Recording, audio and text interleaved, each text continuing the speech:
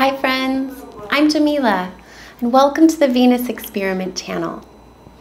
So today's Tuesday, Mars Day, April 23rd, and we still have this optimistic Sagittarius moon, and this morning the moon is conjunct Jupiter at 4:44 a.m. Pacific time.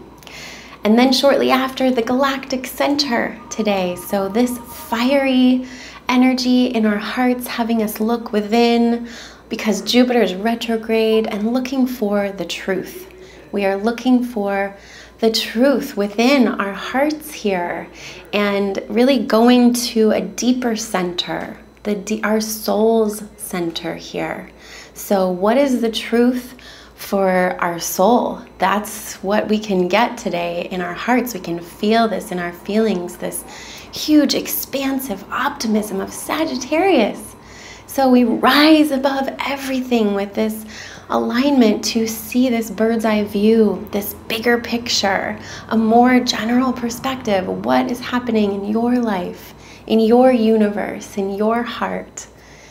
And we align with our source, our center, the galactic center today, and we fill up with vision and future thinking. And what do you want to do with your future?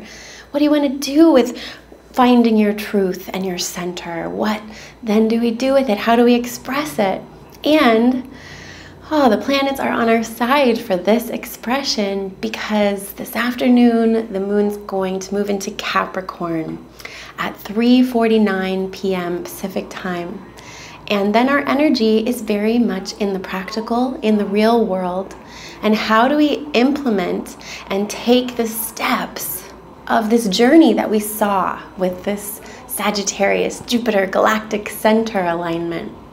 How do we make it happen? How do we make it real? What are these first steps? How do we initiate it? And we initiate in the cardinal sign of Earth, Capricorn. And the moon in Capricorn will be harmoniously aligning with Uranus in Taurus. It's waking up this Earth, this fixed Earth, really asking us to innovate here. We're still feeling that electricity from the sun, conjunct Uranus, waking us all up and really having us rise above the material plane here and think about how we can make this earthly world more new and fresh. And so many big outer planets, these transpersonal planets in earth signs. We have Saturn and Uranus, and well, Saturn's not transpersonal, but we have Saturn, Uranus, Pluto, all in earth.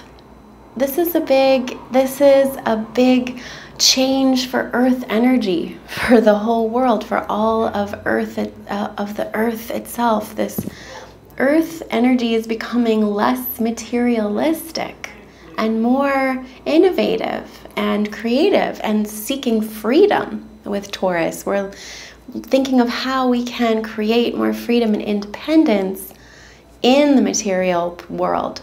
So that's what we do after this great big vision we get this morning. Then we take practical action this afternoon to align with this change, this innovation, this new creative energy that is in our material plane here.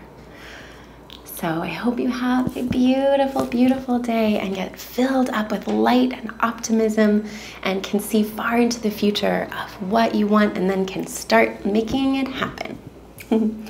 Okay, have a beautiful day. Bye.